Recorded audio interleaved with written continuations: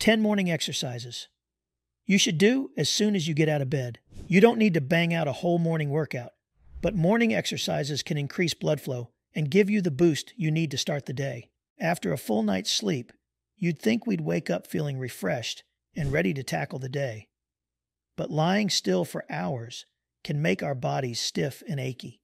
While you don't need to do a hardcore workout, first thing, taking a few minutes for these secret morning stretches can get your body moving again. Whether you're a regular at early morning spin class or you save your strength training for the evenings, these basic exercises can loosen up tight muscles and increase flexibility so you can perform your best. And before diving into your usual morning routine, checking emails, social media, coffee, try slowly flowing through some of these movements to relieve tension. Just a few minutes can make a big difference in how your body feels and functions as you start your day. Let's get started, but before that, like and subscribe for more videos like this. 1. Bird Dog. Bird Dog is a simple but effective morning exercise. By activating muscles throughout your body, especially along the spine, it improves posture and core stabilization for daily activities. Here's how. Get on hands and knees with shoulders over wrists and knees under hips and draw abdominal muscles inward. Engage glutes, pull shoulder blades down with spine neutral. Lift right arm forward and left leg back, extending fully. Bring elbow and knee together, holding 3 seconds before straightening again. Complete 10 repetitions per side, squeezing glutes and tightening core throughout. This full body wake-up targets back strength balance and coordination in an easy home routine. Just a minute or two helps posture and technique for everyday tasks like climbing stairs or walking with efficiency. 2. Cat-cow. Yoga's cat-cow pose is a splendid way to wake up your spine first thing in the morning, preparing it for whatever your day may bring, says Hampton, a personal trainer in Philadelphia. To do it, get on your hands and knees, hands below shoulders, knees below hips, and inhale as you drop your chest, pushing hips and shoulder blades back into cow position. Lift your chin, gaze forward. Exhale as you draw belly button towards spine, rounding back to ceiling in cat pose. That's 1 rep. Aim for 10, waking up that spine so it's ready to bend and move. 3. Y hold into handcuff position. So here's a move that can help fix the common issue of tight chest muscles and weak upper backs that many guys deal with. It's called the Y hold into handcuff position. Basically, you lie face down with your arms stretched overhead in a Y shape and squeeze those upper back muscles and lift your arms and chest off the ground. Hold for like 10-15 seconds, then sweep your arms back behind your lower back like you're getting handcuffed. Clasp one hand around the opposite wrist real tight and squeeze your shoulder blades together for a sec. That's 1 rep. Do 3 to 5 reps, switching which hand clasps the other each time. Pro tip, keep your thumbs up as you start the movement to target the shoulders more. This exercise mobilizes tight chest tissues and activates postural muscles in the upper back so you can stand taller. It's a great move I'd recommend to help counteract all that hunching over we do. 4. Glute bridge. The glute bridge is a great exercise to start your workout with. Since most of us sit at desks all day, our posterior muscles like the hamstrings, booty, and lower back tend to get weak and tight. Kicking off your routine by activating the glutes and hammies can help open up those tight hip flexors from excessive sitting, improve bad posture, and prevent pulls or lower back pain down the road. To do a glute bridge, lie on your back with bent knees and feet flat on the floor about shoulder width apart. Press your heels into the floor and lift your hips up until your body forms a straight line from shoulders to knees. When you reach the top, squeeze your booty and keep your core braced, and make sure your shins stay vertical as you lower your hips back down to the starting position. That's 1 rep. Shoot for 20 reps, engaging your glutes at the top each time. Pro tip, keeping your abs contracted throughout the entire movement is crucial for protecting your lower back by stabilizing your spine in a neutral position. Letting your back arch excessively under load can lead to pain or injury over time. 5. Dead bug. The dead bug is a great core exercise to do first thing in the morning. Here's why it's so good. Activating your core right after waking up helps stabilize your spine during daily activities, reducing aches and pains, according to some trainer named Hampton.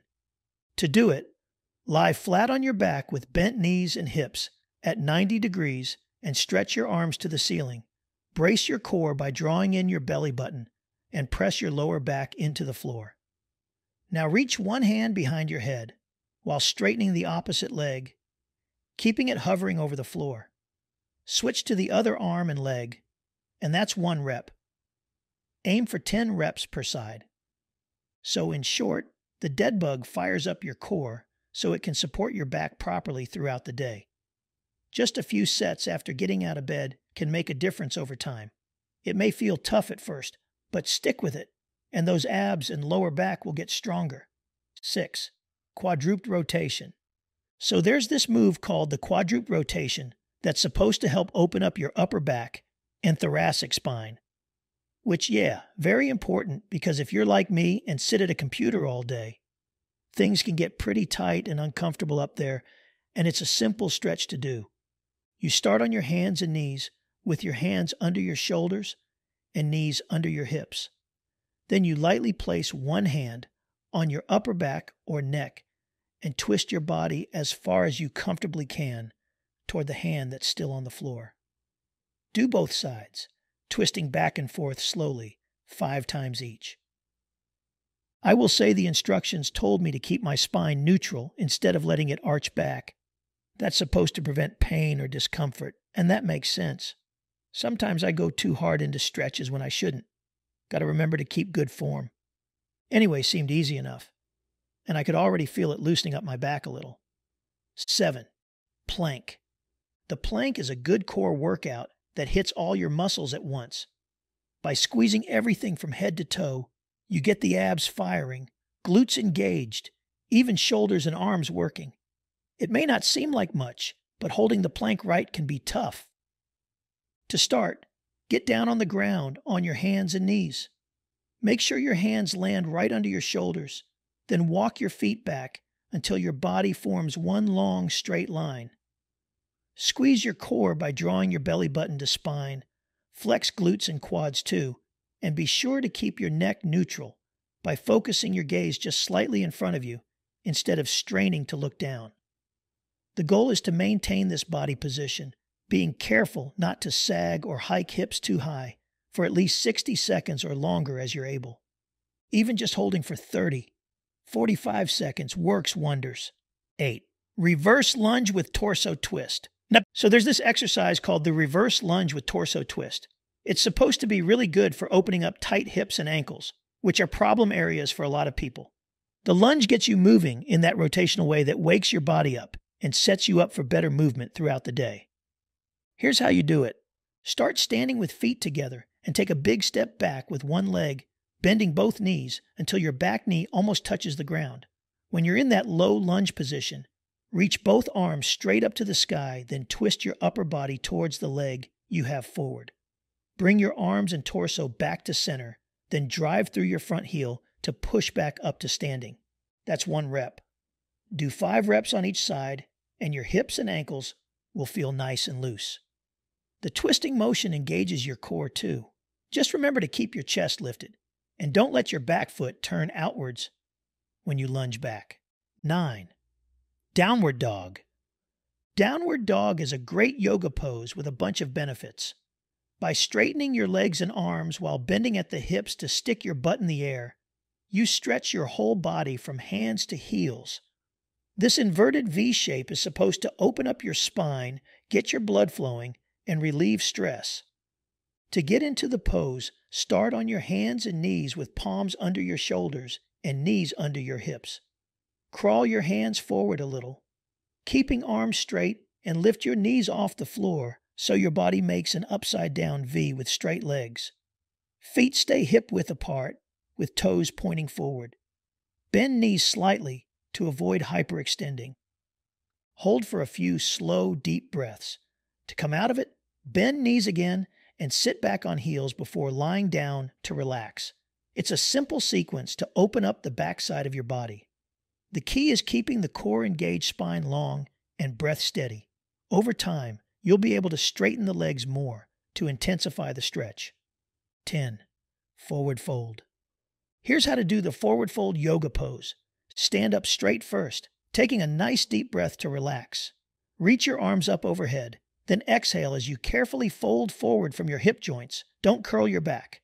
Let your head and neck feel nice and loose. Keep knees bent a little so you don't strain anything. Hang out here breathing slowly for a few moments to lengthen your spine. When ready, bend knees again and use your leg muscles to slowly roll back up, stacking each vertebrae, and that's 1 rep.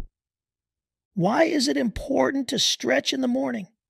If you've ever dragged yourself out of bed to hit the gym early, you know that moving first thing gets you going. It loosens up those stiff, sleepy muscles and gives you an energy kickstart. But Swan says you don't need a hardcore workout to feel good. Just doing some basic stretches when you roll out of bed can get your blood flowing and muscles primed for the day. We spend hours holding still while sleeping, so simple exercises in the A and M enhance flexibility and prep your body for all the moving around most of us have to do. This mini morning routine helps prevent injury too. Does stretching in the morning boost metabolism? So there's this study in PNAS, this science journal, about mice working out in the morning versus the evening. The morning mice got more of a metabolism boost supposedly, which makes sense when you think about it. You wake up all stiff and need to get the blood flowing.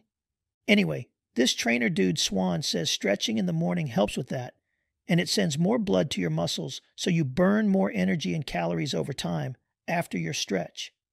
Whether the study conclusively proves stretching boosts metabolism, who knows? But getting the blood pumping when you first wake up can't hurt. I mean, I'm no scientist, but I know if I don't stretch when I roll out of bed, I walk around like a zombie until I get some jumps jacks in. We're not mice. But maybe being active in the AM kicks our systems into gear better than working out before bed.